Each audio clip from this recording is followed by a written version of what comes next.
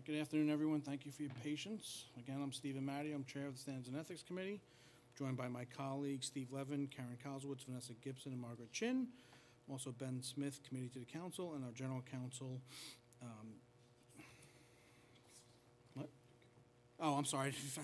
And our General Counsel, Jim Karras. The committee is now returning to open session to make public the outcome of today's votes.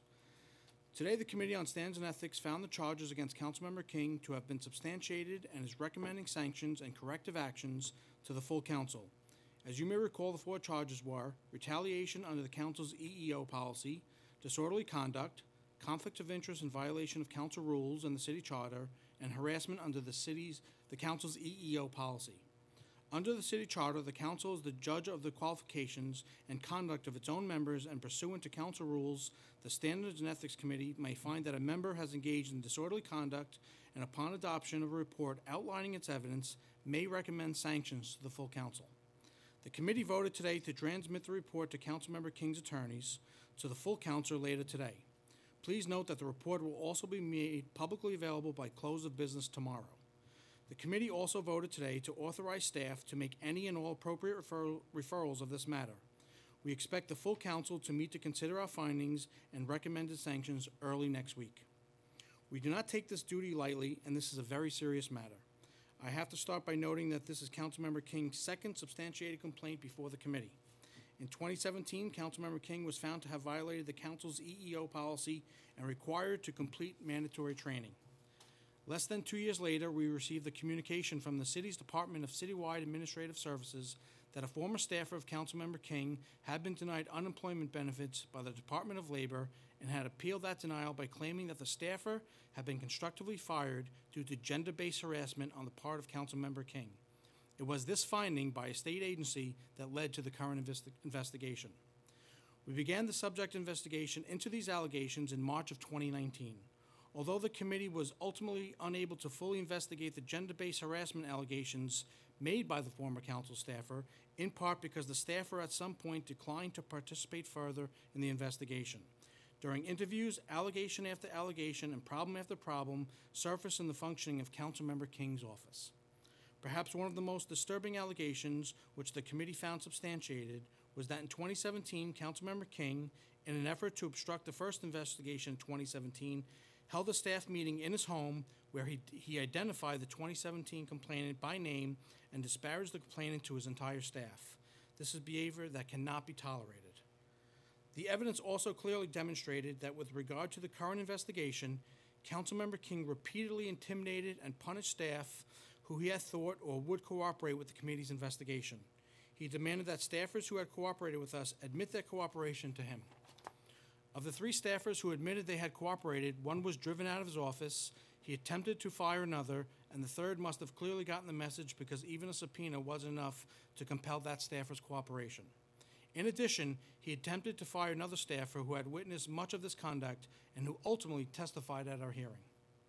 The evidence also clearly demonstrated that Councilmember King allowed his office to become unsafe and disorderly by condoning the conduct of a supervisor who repeatedly physically threatened persons in the office.